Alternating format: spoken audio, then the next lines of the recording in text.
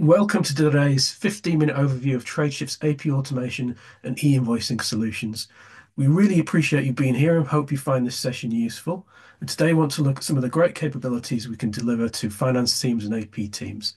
So if you have any questions, please drop them in the chat or in the Q&A. We'll get back to you as soon as we can.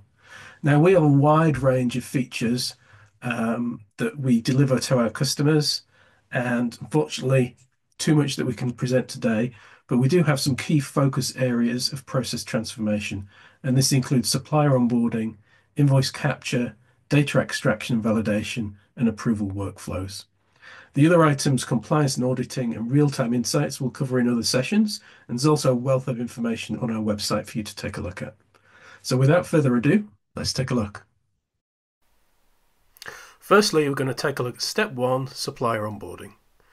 Tradeshift has invested a lot of time and effort into this aspect with 15 years of experience, and we know it's a really difficult thing to do. As long as your business is in operation, there'll always be new suppliers to onboard. Well, our first invoice onboarding capability gets the attention of suppliers to join our network right at the point when they're most interested in engaging with you, and that's when they've submitted an invoice for the first time. Here we are on the Tradeshift platform as a member of the AP team, and leading up to this, let's imagine a supplier has sent a PDF invoice attached to an email. If it's the very first invoice from this supplier, Relationship Manager allows us to associate the PDF with the right supplier on the network or indeed in your ERP system. Embedded artificial intelligence suggests examples of what's captured on the document, and now you can search for companies that are already known to you or set up in your ERP. However, big global supplier in this case cannot be found, so we can initiate a supplier onboarding process to invite that supplier right here from within the system. On the right hand side, we'll see a set of data points that were extracted from the PDF, and we can also drill down into the PDF image itself that was attached to the email. Now, Relationship Manager looks for what we call fingerprints, and in the same way that fingerprints on our hand uniquely identify each and every one of us, every document also has unique identifiers or fingerprints. Here we can identify those data points that uniquely associate this vendor record with the PDF. Now I'm going to use the right hand panel to search for the supplier's name, big global supplier. So let's go ahead and select this one. And we can use as few as one data point, but as many as we would like to uniquely identify this vendor from any future invoices. And that could be not just the vendor name, but also VAT registration ID or address, for example. Now, with this one-time activity, all invoices coming from this supplier will be appropriately tied to the vendor record in your ERP moving forward. And this process only has to happen the first time that you receive an invoice from a supplier, because in the future will drive straight through processing without the need of manual association. The next part of our onboarding process covers the data validation stage, where users can easily interact with documents once they've been accepted into the platform. As you can see on the left hand side, all of the information has already been extracted from this PDF document, and on the right we can see the actual invoice itself. Now, if there are no data errors, this step is optional and it'll go straight through to the workflow. However, if we do have errors or issues with completeness, they can be clearly highlighted here for an operator to see, and in this case it needs to find a document number. Now I can point and click on where that information can be found on the image on the right, and it's automatically pulled into the right cell on the left without having to do any typing. However, I can update and enrich any field as I see fit. Importantly, we can also use this tool to engage with your suppliers and send the invoice back to them to get help. And this serves two purposes. Firstly, to get the suppliers onboarded as quickly as possible, and secondly, to engage them in resolving invoice issues. In stage 2 of our process, we're logged in and viewing the system through the eyes of a supplier as they search for a purchase order in the system in order to flip that into a compliant invoice.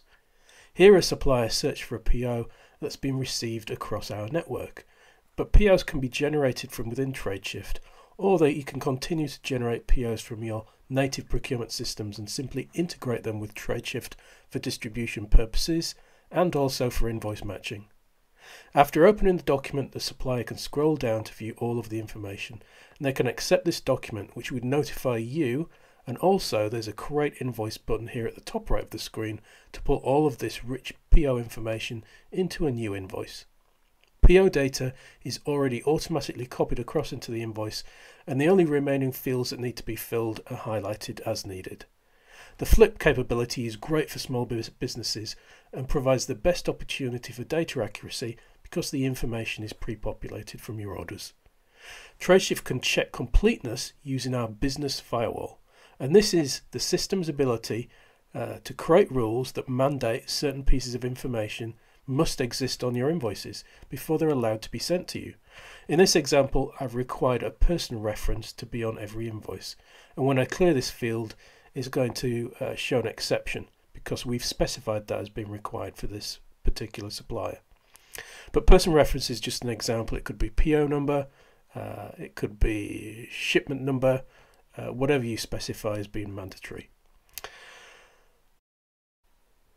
The user interface is only one way of invoice submission, however, and we recognise that many large suppliers with big volumes need integrated ways of sending you invoices. However, one of the obstacles to achieving this is the effort. Tradeshift, however, includes a self-service integration platform as a service to rapidly achieve those outcomes. There are many different digital formats in circulation today, like UBL, Edifact, Tradocoms, XML, and many more. But we have you covered. Here we can see how easy it is to create a transformation of any data type. We allow a systems integrator to map data from any source system to use a desired destination format by simply dragging and dropping between the corresponding fields. And this means that data transformation can be set up to include incoming invoices in any format and deliver that right to your ERP system. We can also manipulate that data using a function editor if any of the translations need to change. Artificial intelligence is also included to suggest translations that you might like to select from. So data manipulation is therefore really easy with Tradeshift. Using EDI is typically an expensive consultation effort with a services team, but all of this is self-service, so it could easily be managed by your own IT teams to drive a much lower total cost of ownership for our customers. Moving on in the process to step 3 is data validation or exception handling. And we're going to take a look at how users are going to be able to interact with these exceptions and errors in the system. For this, our task manager is where all actionable items can be found. AP users can easily filter through these lists to make it easy to understand which document types or task types have been assigned to them. In this case, we can see a price exception by filtering on that particular exception to give us all of those exceptions assigned to my user, and at the top of the document we can see the exception that's occurred. In the related documents area we can see any associated documents like purchase order or goods receipt, anything that's matched to this invoice, and then we can show the linked lines where the exception has actually occurred. And in this case the invoice has an amount of $348 billed, however the purchase order has $300. There are multiple options available to my user at this stage on what I'd like to do next, and in this case I'm going to open up the actions and reject this back to the supplier with a note. And this is the first example of Tradeshift's collaboration functionality, where this note is sent alongside the rejected document back to the supplier, giving them the opportunity to create a new invoice with the appropriate amount, but also to collaborate with me right here from within the system to reach a much speedier resolution. Another common use case is for non-PO invoices. These are invoices that come into your system and don't have a purchase order, and these need to be booked against the right general ledger codes, which is effectively associating the spend to the right departments within your ERP system. Users can easily see what they're meant to do with this document, as well as see who will be needed for approval on the event horizon at the top. But here we're going to demonstrate how a user can code these line items. There are drop-downs which are tightly associated with your ERP system to surface valid lists for your operator to select from. Here we can see how I'm utilising Tradeshift's UI, giving your teams the ability to manually code these invoices as they come in. Therefore, there's no way of making any mistakes because the combinations are pulled directly from your source systems. Now, we don't expect your AP clerks to manually code all invoices that come through, and we've built artificial intelligence into the platform to support that. Ada is our AI layer, which learns from any historical coding done manually by your teams and starts making suggestions based on confidence levels in a memory store. Here we can see a line that's sent to my user for coding, but this time Ada has made a suggestion, and all this user has to do is check it and then assign that to an approver if you're okay with what she's done. If changes need to be made, you can make an edit, which Ada will learn from in the future and make better suggestions moving forward. Tolerances can also be stipulated on the AI confidence to account for customers who may be more progressive or more risk averse. And all of this is controlled within a convenient automation dashboard where AP managers can configure anything related to automatic AI and those configuration thresholds. In my configuration, you can see that assisted coding is enabled and auto coding has been disabled, which means when invoices are received and coding added, it must be first checked by an AP user. We can also see some statistics of historical data and how AI is performing over time. Scrolling further down, you can see the accuracy of your human users and manual coding and the number of rejections that occur versus the accuracy taken by actions of artificial intelligence. Over time, on the blue line, which remains pretty consistent for my human users, but Ada errors are actually decreasing as it learns through machine learning. We can set these thresholds to give Ada a suggestion of how conservative or progressive we want her to be. Using the slider, we can get a visualization of how often Ada will make suggestions and how often those suggestions will be predicted to be true. And this graph illustrates a prediction of times Ada would be accurate, in error, or abstain from doing anything based on the thresholds that you set. And you have all this control right in the system without the need to leverage an IT team to get involved.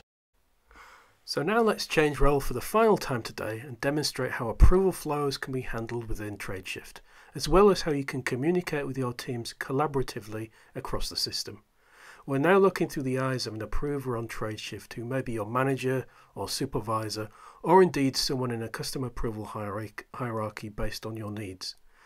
The hierarchies we set up can be dynamic, associated with different cost objects or spend limits based on the permissions that you set. We can also connect to external systems via APIs and make use of approval structures you might have set up already in other systems elsewhere. This user has decided that they want to reach out to a colleague, and again I'm using a conversation window that lives alongside each and every document, each invoice in Tradeshift, to add my chat. And we can also add users to this to flag for their attention or to ask them a question. My conversation lives alongside system alerts in chronological order, so you have complete history and audit trail for everything that's happened to this invoice. And the system also extends beyond the boundaries of your business, so you can include people in the chat who may be business partners, such as suppliers or indeed service providers.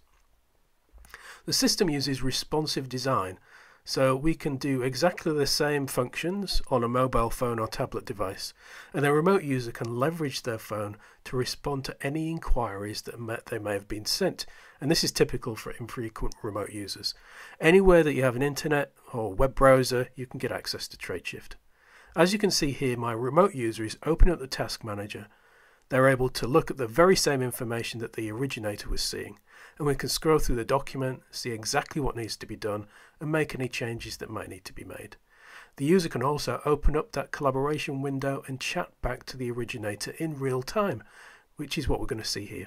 My users do not need to go back and forth over email and confuse each document with other emails that they might have received, because everyone is looking at the very same information, the same conversation, the same history against this invoice within Tradeshift.